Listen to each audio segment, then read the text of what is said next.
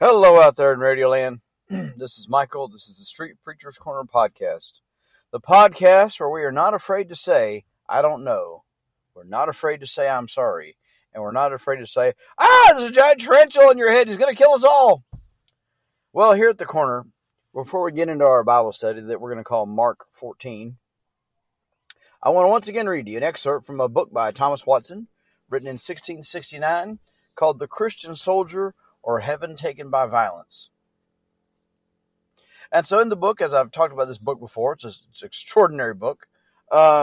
He talks about violence in the sense not that you're getting in a fist fight, but violence in that you're extending yourself, you are exerting an effort to do all you can for Jesus Christ, do all you can for the cause of Christ. And I want to read you from a section called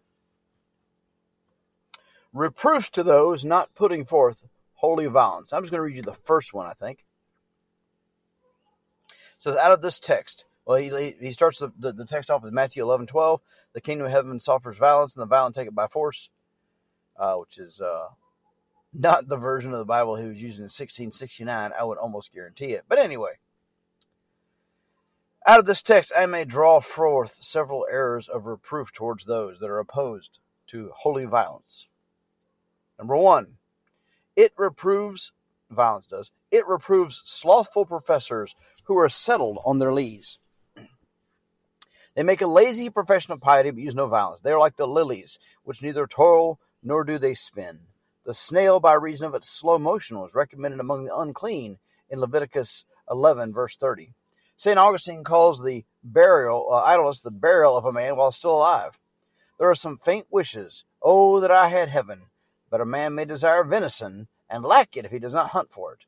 The sluggard craves and gets nothing, but the desires of the diligent are fully satisfied. Proverbs 13:4.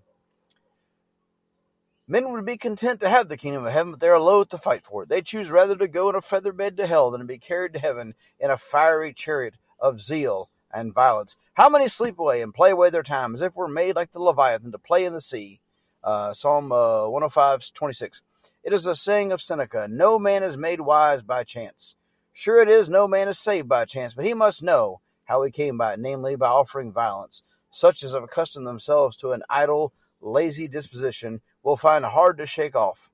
I have taken off my robe, must I put it on again? I have washed my feet, must I soil them again? Song of Solomon 5, verse 3. The spouse had laid herself upon the bed of sloth, and though Christ knocked at the door, she was reluctant to rise and let him in. Some pretend to be believers, but are idle in the vineyard. They pretend to make use of faith for seeing, but not for working. This is faith of fancy. Oh, the Christians had a spirit of activity in them. 1 Chronicles 22:16 says, arise and be doing, and the Lord be with you. We may sometimes learn of our enemy. The devil is never idle. He walks about, according to 1 Peter 5:8. The world is his diocese, and he is every day going on his visitation. Is Satan active? Is the enemy upon his march, coming against us? And are we asleep on our guard? And as Satan himself is not idle, so he will not endure that any of his servants should be idle. When the devil had entered into Judas, how active was Judas? He goes to the high priest from thence to the band of soldiers, and with them back to the garden, and never left until he betrayed Christ. Satan will not endure an idle servant. And do we think God will? How will the heathen rise up in judgment against slothful Christians? What pains do they take in the Olympian games? They run for a garland of flowers. And do we stand still who run for a crown of immortality? Certainly, if only the violent take heaven, the idle person will never come there. God puts no difference between these two slothful and wicked men in Matthew 25:26 when he says, thou wicked and slothful servant. So there's that.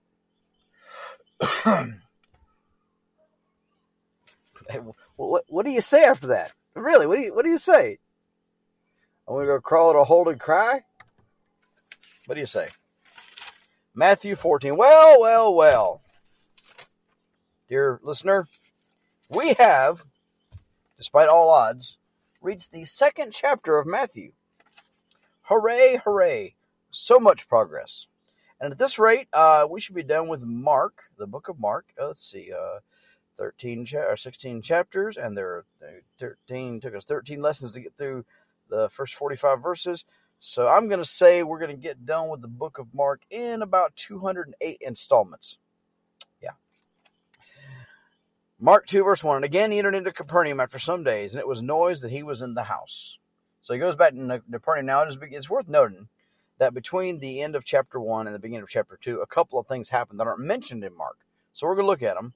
And let me just go ahead and premise this. If you try to lay out a timeline of the life of Christ, and we've mentioned this before, there are some things that are mentioned in certain Gospels. There are certain things that are mentioned in other Gospels.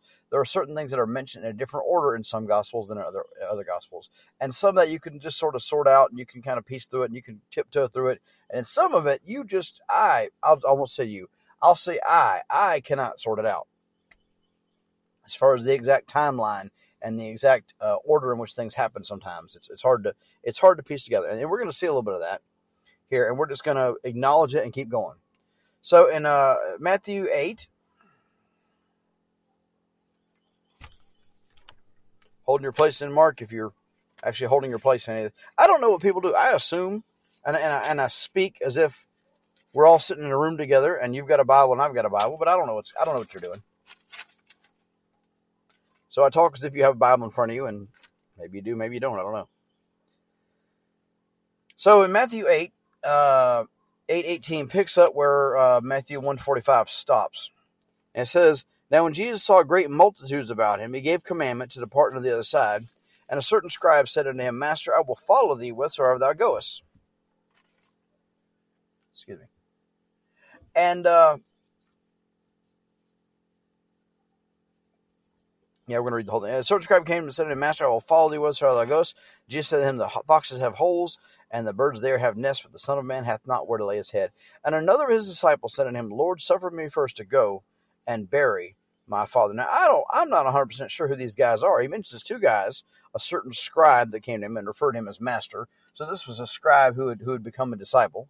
And then you have another fellow who says, in verse 1, they're not named, they're not mentioned in the gospel. So I got nothing to work with.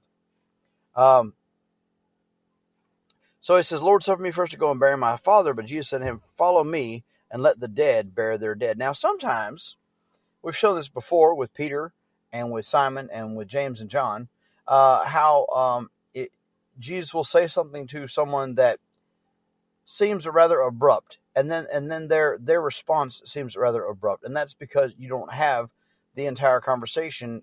You probably don't have the entire conversation recorded anywhere. But you definitely don't have the entire conversation recorded in that one gospel. And if you compare all the gospels, you can put together a little bit more of a conversation. And we've seen that in past studies where you think the first time that Jesus spoke to somebody, that was not the first time he spoke to them. He'd spoke to them before. This was the second or third time that he had met them when he finally said, Follow me. Well, we don't have that sort of background with these two fellows here. And so I'm willing to admit to you that Jesus' comment, Follow me and let the dead bury their dead, seems a little brusque, and it seems a little harsh. But this is all you have to go with. All you have to go by when you look at this sort of thing is Jesus' general character, not only as recorded in Scripture, but as you've experienced him yourself in your Christian life. And so we know from our own walk and from other how he's revealed in Scripture that Jesus is not brusque and he's not unfeeling. The Bible says we have not a high priest that cannot be touched with the feeling of our infirmities. We know that he has compassion on us. We know that his life is marked by compassion. So when he says to this fella, Follow me and let the dead bury their dead, I'm assuming, and this guy is a disciple, I'm assuming this is the tail end of a conversation. And if you had the whole conversation, maybe you would get a little more insight into what that is. But without that conversation, without that context, I'm very reluctant to comment very much more on it. Verse 22, 20. Jesus said, Follow me and let the dead bury their dead. Verse 23, and he was entered into a ship. His disciples followed him, and behold, there arose a great tempest in the sea, insomuch that the ship was covered with the waves, but he was asleep. You go to Mark, it says he was asleep on a pillow. So just, one of those little details. Now, there is so disciples came to him and awoke him, saying, Lord, save us, we perish. And he said to them, Why are ye fearful, O ye of little faith? Now, there's a great little study you can do if you want to do this, that you can look at all the attributes that Jesus Christ assigns to people that are of little faith. And it's quite a study, and it reveals. Maybe I'll do it. I've got the notes for it. I just haven't put it out on the internet thing. But what you find out is that people that have little faith are a mess. And here you can see that Jesus gives them the attribute of having very little faith. And he said the source of their fear is their lack of faith. So here's the situation. I'm of two minds on this. Okay, and I'm a sailor. I spent literally years on the ocean, and I've gone through storms, and I've gone through typhoons, and I've gone through the Tasmanian Bight, which is a little section of ocean between Australia and Tasmania. Well, which is Australia. Tasmania is also Australia, and they get really upset when you sort of slip up and indicate that they're not. But anyway, if you go between those two landmasses, one of which is the continent of Australia, one of which is the island of Tasmania, there's a thing called the Tasmanian Bight, and it's pretty rough seas. And we've gone up there's a river that goes through Portland, Oregon, the Columbia River maybe, and that is super rough seas. And we're going through a typhoon off the coast of Pakistan. So I've been in some rough seas, and I've been in rough seas where the ship tilts, sideways, not quite sideways, but it is 20, 30 degree rolls, and you have waves coming up, and you'll have waves get into the stack. And I've gone out there and opened one of the weather decks doors and looked out and saw just a wall of water coming my way. It's just close it and dog the hatch. So let me say, in the defense of these disciples, if you've got water coming over the top of the boat, it gets your attention, because people don't really belong out in the middle of water. We're not really built for it. We built these little boats so we can go out and go places that we weren't built to go naturally. But yeah. But so these guys had fear because of their lack of faith. And as we said before, real faith has to be based on evidence. And the evidence these guys should have been looking at is they should have been considering is Psalm 65. Let's look at Psalm 65. I mean, if they believed what they said they believed that Jesus Christ was God's Son, they believed he was God manifest in the flesh, then all the attributes of God in the Old Testament, he would have had those same attributes, and they should have acknowledged and understood that he had those attributes. And one of those attributes several of those attributes is laid out in Psalm 65, starting in verse 5. By terrible things in righteousness wilt thou answer us, O God of our salvation, who art the confidence of all the ends of the earth, and of them that are far off upon the sea, which by his strength setteth fast the mountains, being girded with power, which stilleth the noise of the seas, the noise of their waves, and the tumult of the people. Excuse me. And so they should have known, based on Psalm 65, that everything's going to be fine. Once again, human beings, we're not known for this. Human beings, we're known for believing something and at the same time not believing it in practice. And I know that the Bible says that God's going to take care of me, and I know that the Bible says that God's going to, He has taken responsibility for me. I am His problem. I am His responsibility. And having said all that, I will sometimes worry about things like the light bill or how we're going to put gas in the car, because at the end of the day, I'm a person, and so these guys are just people. But Jesus kind of gets on them a little bit there, and He refers them as having very little faith. But really, what are the odds? I mean, I get it. I wasn't there, and when you're in the middle of it, your reaction to things is sometimes way different than you think it's going to be. We spent all this time in the Navy training to fight shipboard fires because if the ship catches fire, there's nobody you can call. So we spent all this time, and and this is old school stuff I'm talking about. They got all new stuff now, and it's way, way better. But we had these little OBAs. They were oxygen breathing apparatuses. It was like a big, like two big lungs set. There was a harness you wore, and I don't know why I'm telling this story. I'm going to tell the story anyway. So we and there's like these two big lungs, and there's this canister you put in the middle, and it's got this tin foil or some kind of metal seal on the top, and you put it in this little thing, and you drop this little bale.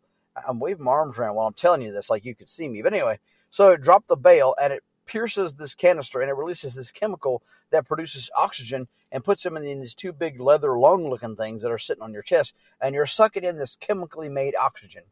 And it tastes terrible and it burns your throat a little bit. But it burns your throat less than the poisonous gas in the room when you go to fight a fire.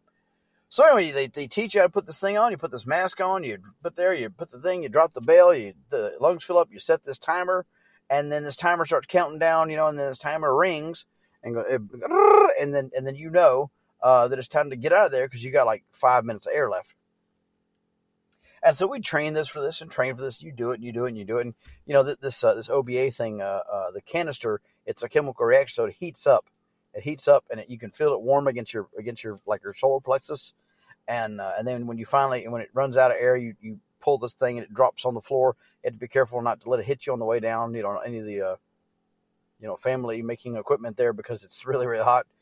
Anyway, so do all this, and you're trained, and you say, okay, so the reason you train a man, and so this reason you do things over and over and over again like that is so that when everything is going down and you're scared and you're tired and you're whatever, your body will do what you've done hundreds of times because that's how it works.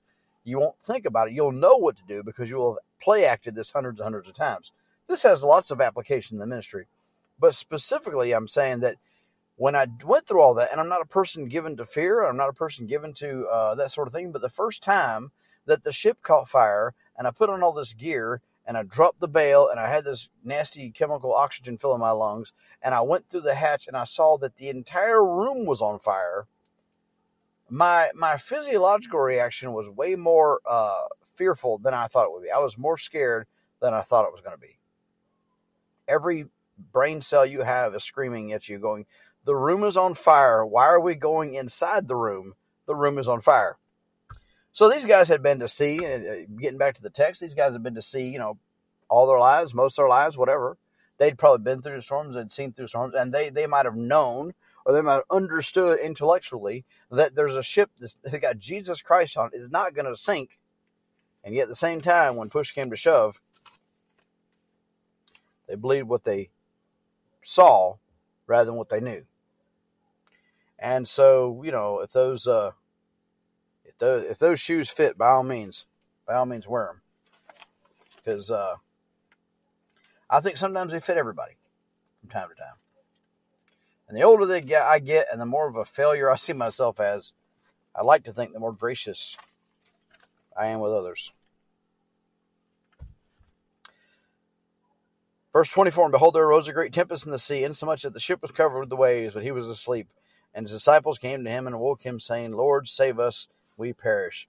I'm not going to grind this axe. I am very tempted to grind this axe, but I will not. I will just say this in passing. Verse 25 is the source material for at least one very stupid song that is sung in a lot of churches. And the entire song is predicated on the idea that in your life, your prayer life, in your devotional life to Jesus Christ, the same way these guys had to go wake him up, you have to, by your prayers and by your fervency, you have to wake him up, wake up God somehow, and get him on board your situation and advise him of things he already knows, and it's dumb, and I'm gonna let that go. Verse 27. What says in verse 26? Why are ye fearful, O ye of little faith? That he arose and rebuked the winds and the sea, and there was a great calm. But the men marveled, saying, What manner of this, that even the winds and the sea obey him? When we get to Mark 4, we might get into what it means to marvel at something. There's a great study on what men marvel at versus what they should marvel at, what God tells you to not marvel at. Marvel not that Satan himself is transformed into an angel of light. There's all these great Bible marvels it's a fun little study. Verse says, and when he was come into the other side of the country of the Gergesenes, there met him two possessed with devils coming out of the tombs, exceeding fierce, so that no man might pass by that way. Now I have looked up these Gergesene fellows, and I can't find any mention of them outside of this verse. When you go to the corresponding passage in Mark 4 or Mark 5, it's called the Gadarenes, and because it's the maniac of Gadara, and it's the same patch of ground, but I can't find any reference to these guys. I don't know who they are. They're just This is just what that neighborhood is called. So it's called that country. Was coming to the other side of the country. The Gerasenes there met him too, possessed with devils, coming out of the tombs, exceeding fierce, so that no man might pass that way. Now, this same story is told again in Mark 5, but only in Mark 5, only one of the guys is mentioned, and that's odd. I don't really know why that is. But here in Matthew 8, we can see some of the hallmarks of devilment and devil possession that you see even spelled out even more specifically in Mark 5. But you see here, it says they met him too, possessed with devils, coming out of the tombs, exceeding fierce, so that no man might pass by that way. So here you see with people that are obsessed with devils, what you have is an obsession. People that are possessed with devils, what you have here is an obsession with death and graves and tombs. All that stuff is a symptom of at least devilish influence, if not devilish possession. Have you considered the culture you live in? Before I got saved, I was really into horror movies and really into darkness and really into death and really into all that sort of stuff. Why? Because I was a child of the devil, and the works of my father I would do. And I will say that stuff is not good. I'll say that stuff's not good for you. I'll say that if you find yourself being fascinated with death, all the great pagan cultures of the world, the Egyptian culture, the Aztec culture, the Roman Catholic culture, they're all death cults. They're all obsessed with death, and they're all full of devils. And I don't know any other way to put it. But here we hear these guys here that are coming out of the tombs. They've been hanging out in the graveyard, and they're obsessed with death. They're obsessed with graves. They're obsessed with tombs, and they're also fierce. Fierceness is another attribute that's given to people that are possessed with devils or affiliated with devils. These fellows were attacking people. Apparently, this graveyard they were hanging out in was near something that people had to pass by. There was a road there or something.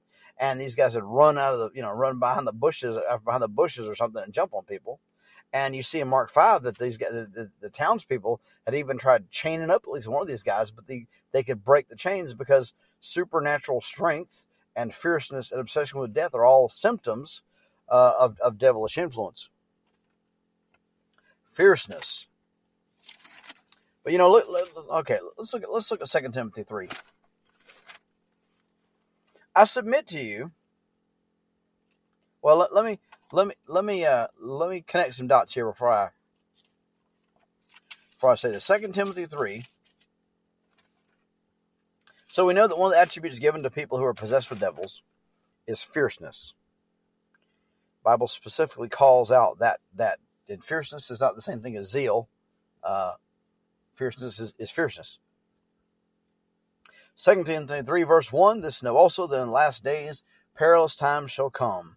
For men shall be lovers of their own selves, covetous, boasters, proud, blasphemers, disobedient to parents, unthankful, unholy, without natural affection, truce breakers, false accusers, incontinent, fierce, despisers of those that are good. So, it is the attribute of people that are doing business with devils. It is also an attribute of perilous times.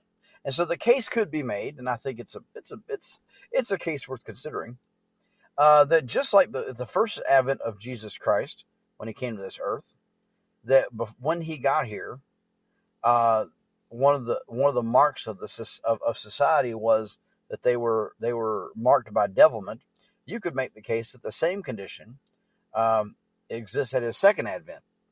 It's marked by people that are taking on the doctrines of devils, that are people that are taking on the attributes of devils, people that are praying to devils. All that stuff was going on then. All that stuff is going on now, and you can trace a line starting back at I would say the early part of the 20th century or the latter part of the 19th century, and you have this rise in spiritualism, seances, and all this stuff sort of thing in Western culture, starting in England with the Fox sisters, and come over here to America and all that stuff. And that led to the seances, and that led to spiritualism, and that led to all this other stuff. And then that stuff is just rolled right into the 20s, the 30s, the 40s, the 50s, the 60s. In the 60s, you had all these. In the 50s, you had movies that were monster movies. They were horror movies, like Dracula or Frankenstein or whatever.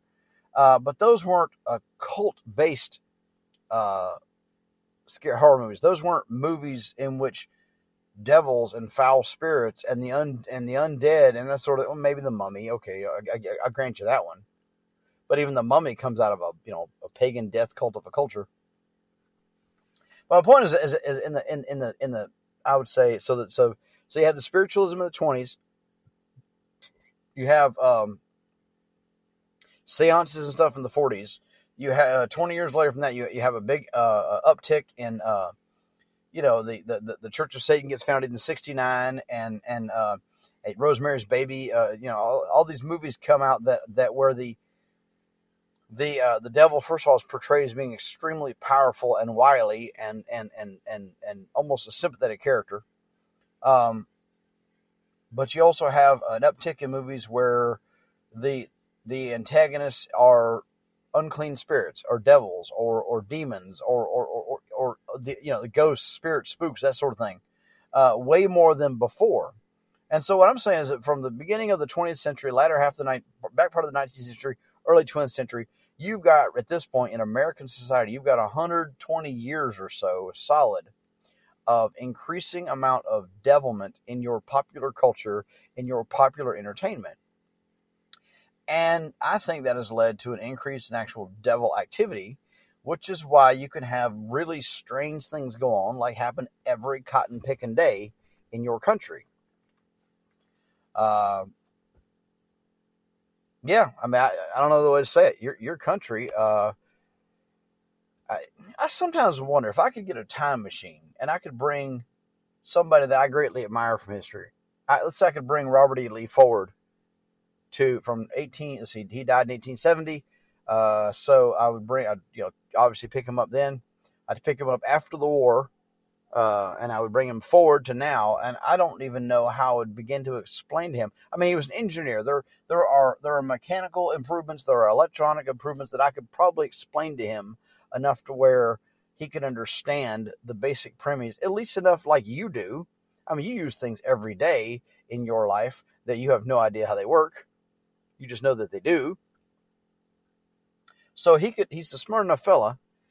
He could get his engineering brain around the basics of it enough to trust so he could get by. But how do you take somebody like that and it came out of that culture and that point in history, and how do you explain to him how quickly things are falling apart? We were at Walmart last night. I'm going to get back to this text here. We were at Walmart last night, and this group of young kids came out of the door, and I understand the teenage rebellion, and I understand they're looking for shock value, and they don't really know who they are, and their brains aren't fully formed, and they're dumb as a box of rocks. And so I get that, but that it seems like, and I graduated high school in the 90s, so I know a little bit about this because the goth movement was big when I was in high school and everything.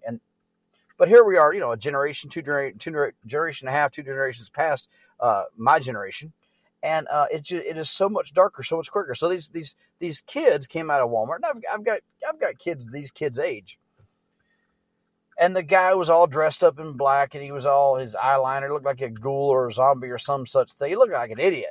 I'm sure when he left the house, he thought he looked really fierce, and I'm sure he thought he looked really, but he's going for shock value, and there's other things going on. These girls that were with him were, barely dressed. You could see their underwear. You could see anything else you wanted to see. And they're, 16, 17, 15 years old. But not only are they, dressed like that, not only are they dressed like it's Halloween, their hair is all different kind of rainbow colors, and they got big spacers in their ears, and they got, hooks in their face and all that sort of stuff. And so I think if you took somebody from the 1860s and you would say, hey, look at this generation we have now, they would look at that, they would say devils. They would say these are people who are doing congress with devils. These are people who are keeping fellowship with devils, and it's influencing their behavior, and it manifests itself in the tendency to self-harm. It manifests itself in a spiritual deadness, and it manifests itself in an obsession with death and with graves and with darkness. And so those kids will, assuming they live to adulthood, they will probably put away some of that stuff. But every generation that goes down that road goes a little further than the generation before. And so then the next generation has to be even more outrageous for the shock value and for the rebellion, and just get further and further and further down this road. And I don't know, 2-3 generations, I don't know what we're doing. You could go to Walmart and you could see maybe, who knows? You could see a guy with his teeth filed down into points eating a baby in the parking lot. Oh, that had never happened. 20 years ago, people told me that pedophilia would never be mainstream. And yet here we are. Devils. I'm telling you, devils. America has a sin problem. America has a devil problem. And it manifests itself in 100 different ways. And if you've got a Bible, you know what to look for. You look for people that are fierce. Look for people that are supernaturally strong. I'm sure you've seen these videos. These guys come running at the cops, and the cop hits him with a taser, and the guy hits him with pepper spray, and the guy just keeps on coming, and they shoot him 3, 4, 5, 6 times, and the guy's still coming. That's not natural human behavior. There's something else going on. And it's going on all across our society. And our country needs Jesus Christ, and our country needs the gospel to be preached, and the gospel and the country needs Christians who will have a backbone and will refuse to play along with the stupidness just to be polite. That's what they need. Matthew 8.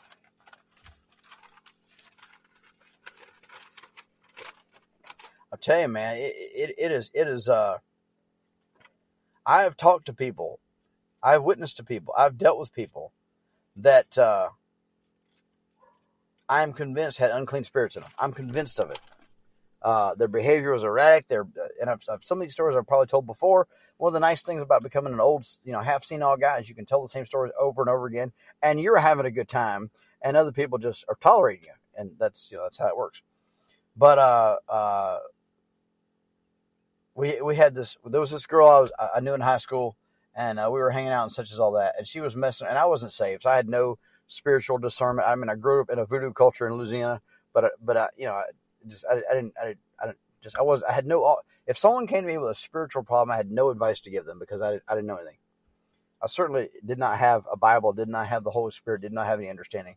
So this girl was messing around with devils. And looking back, I realized that's what she was doing. She was messing around with devils, and she had a familiar spirit that actually would come to her in a dream and would reveal future events to her. And these future events had come true, and so she put a great amount of stock in this spirit.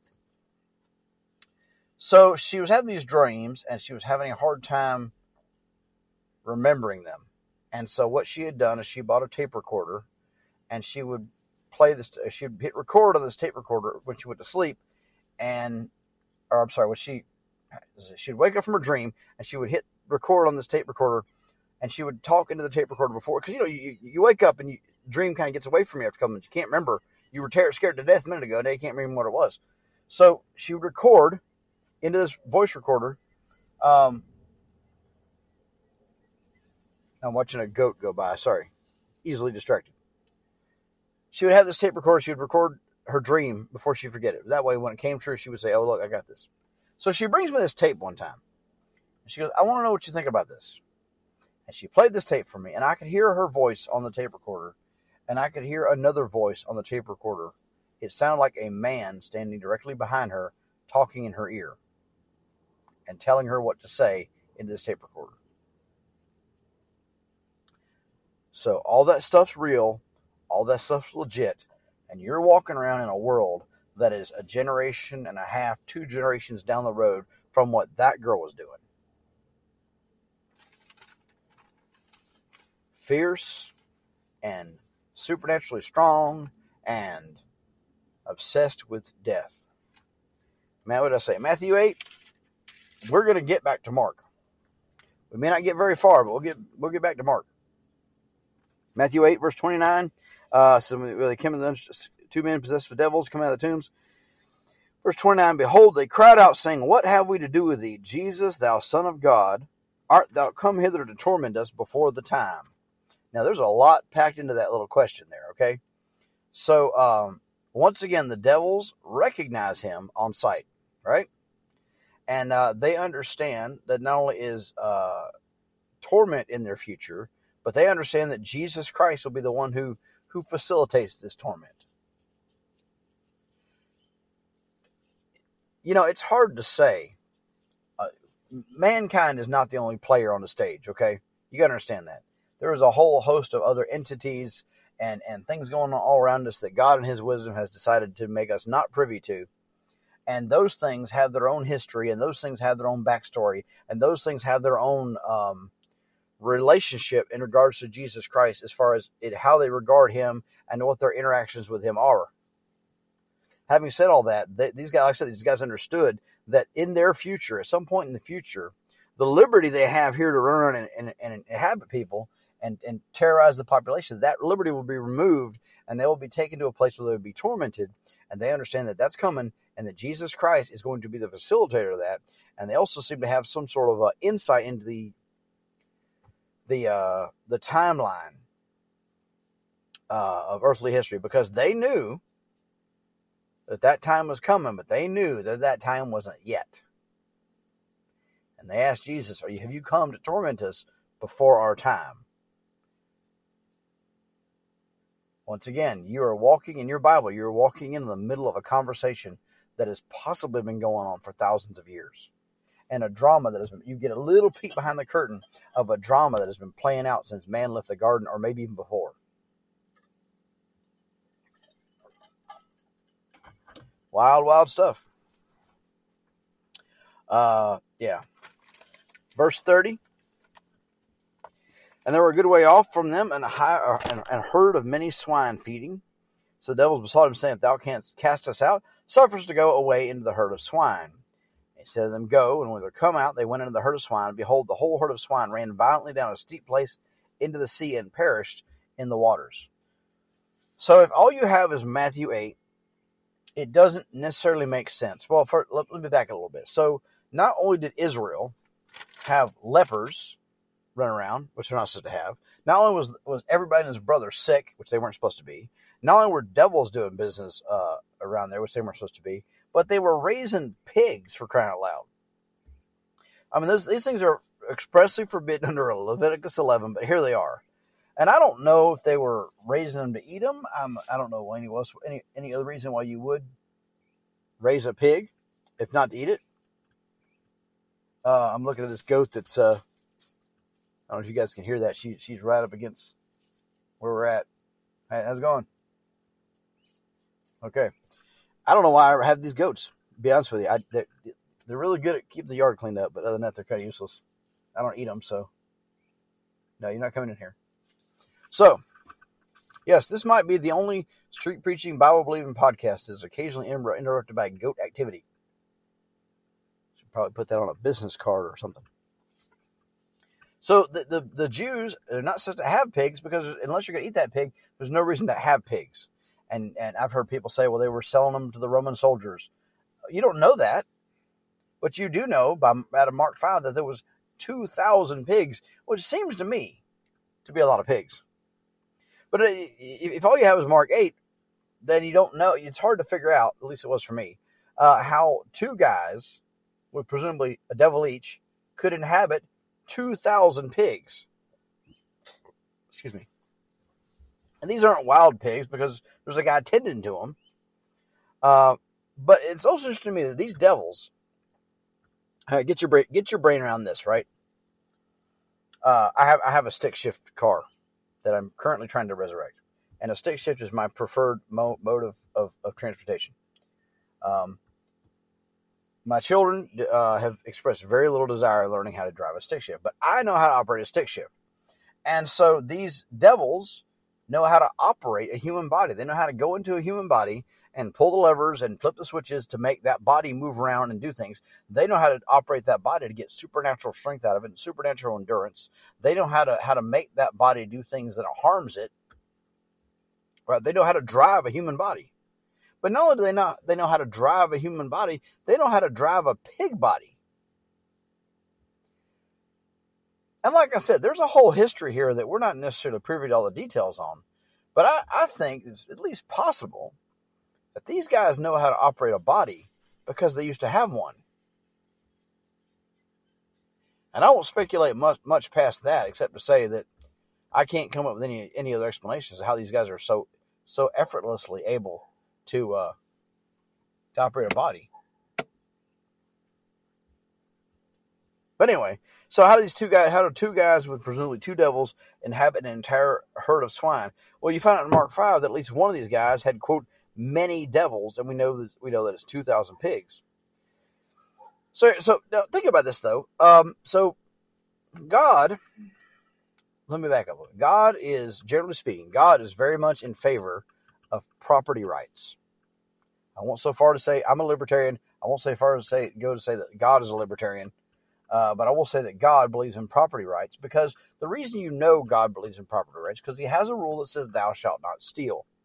And if you could steal something, that means it definitely belongs to someone other than you. Because if everything belonged to everybody, there would be no sense in having a prohibition against stealing. So God believes that certain things are yours and they don't belong to anybody else. God believes certain patches of land are yours and don't belong to anybody else. There's all sorts of rules on the Old Testament regime about property and land and what you can and cannot do with it. And one of those things you can't do is you just can't take other people's stuff. God's against it. And so God's against it, so God is in favor of property. But here does this guy here, whoever he is, the pig farmer dude, he has a bunch of pigs, and God has no qualms about destroying this man's entire herd of swine, costing him untold thousands of dollars, presumably. And Jesus didn't blink an eye doing it. I mean, it's just he had little regard for the property rights of the man who had animals that God had told him not to have. And so the reason that is, and I'm gonna do a study at some point about this, about the relationship that exists between righteousness and freedom.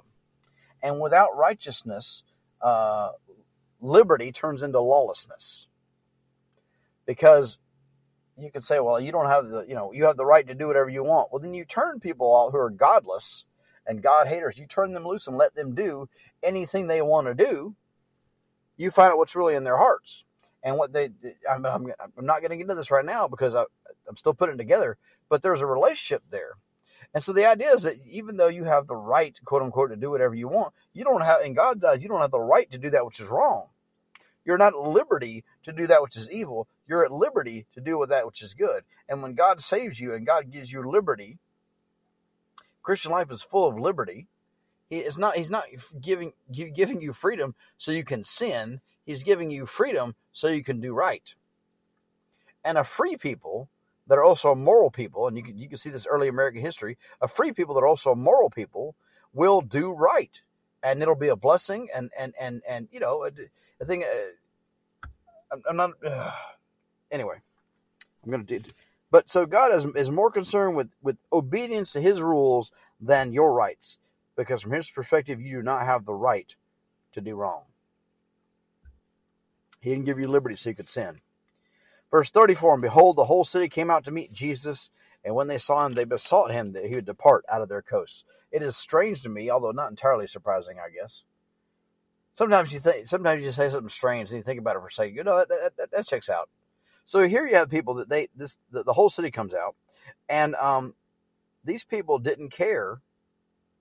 Now, these two fellows that came out of the tombs, they were a public nuisance. People had tried to chain up at least one of them. People had stopped going by the graveyard because these fellows would run out of the bushes and jump on them, right?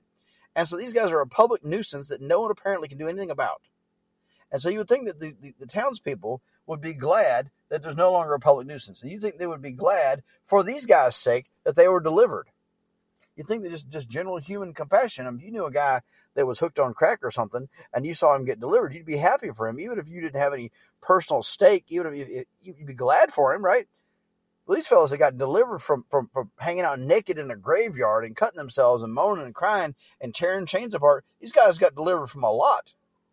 And you'd think that the townspeople will be glad for themselves because they're no longer had to worry about being attacked by weirdos in the graveyard. And they'll also be glad because because these guys have experienced great deliverance.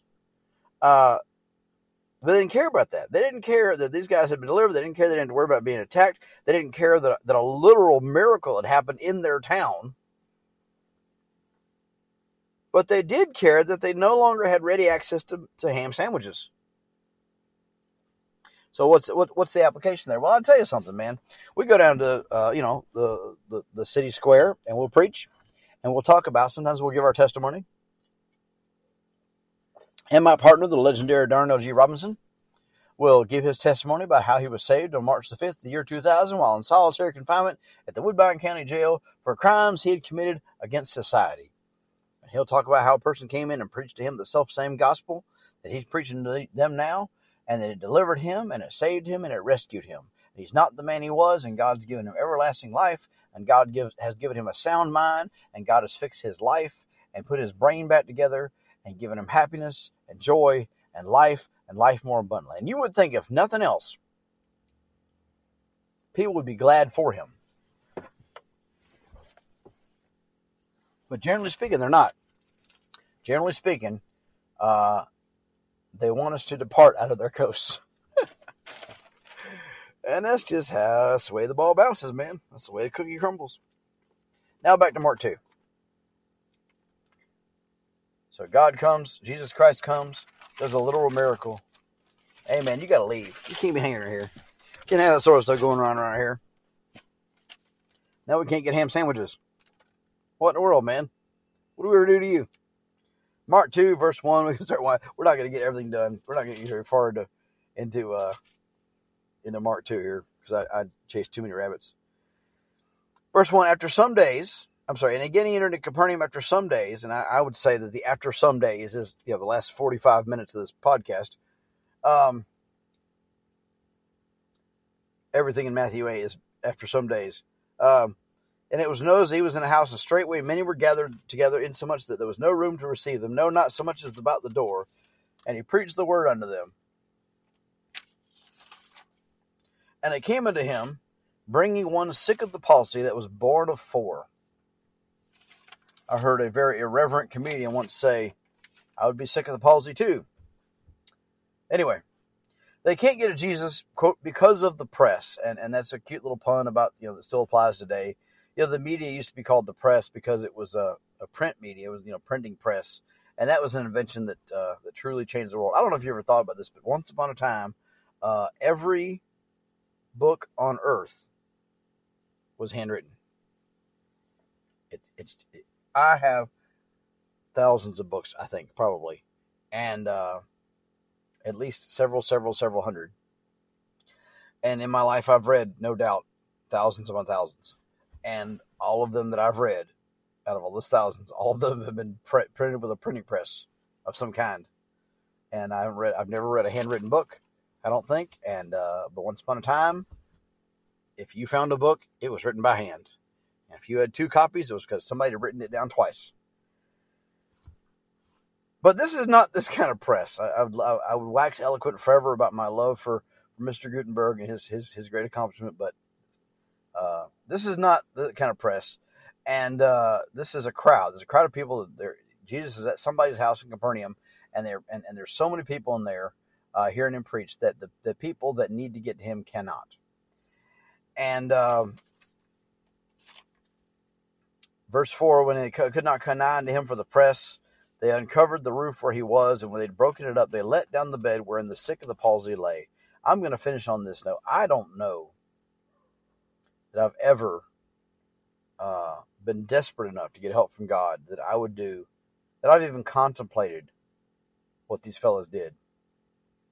I get that the roof, when they say they tore the roof out, it's not like the, shingles and particle or plywood and felt paper it's not a modern roof. I get that it's, it's thatch. I get that it's it's a flat roof and there's access to it. I get all that, but still, these were men. You would think that they would. I don't know. I mean, they really thought outside the box. They tore a roof off the fellow's house and lowered their friend down with ropes of some kind. You see it in Matthew 9. And like I said, I don't know that I've ever been that desperate to get help from God that I would say, I'm going to go to these extremes. I'm going to think outside the box. I'm going to do whatever it takes. And these guys that were doing this were not doing this for their own sake. They were doing it for the sake of their friend. And there's all kind of applications how you ought to try to get your friends to Jesus. If they need Jesus, you need to try to get them to Jesus. You ought to try to get them anyway, by hook or by crook. You ought to pay the price. You ought to inconvenience yourself. Yeah, there's all those great applications.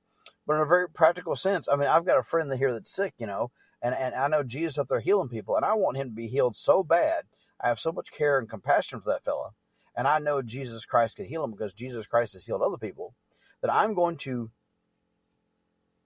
it just would not even occur to me to tear the roof off the fellow's house and lower him down. And when Jesus saw their faith, verse 5, he said unto the sick of the palsy, Son, thy sins be forgiven thee. I'm just going to mention that it is their faith, not necessarily the faith of the fella in the stretcher. It's the faith of the men that said, if we can get this fella in front of Jesus, Jesus will help him. And Jesus was impressed by that. And, son, thy sins be forgiven thee. Oh boy, did Jesus open up a can of worms there. And we're going to stop there because that deserves its own thing. We're going to backtrack a little bit next time. Man, what a thing, huh? What a Bible. All right, thank you for listening, guys, all for you. And appreciate the consistency that you've had in listening to me rattle on about God knows what. And thank you for listening. This is Michael. This has been the Street Preacher's Corner podcast, and I will see you on the other side.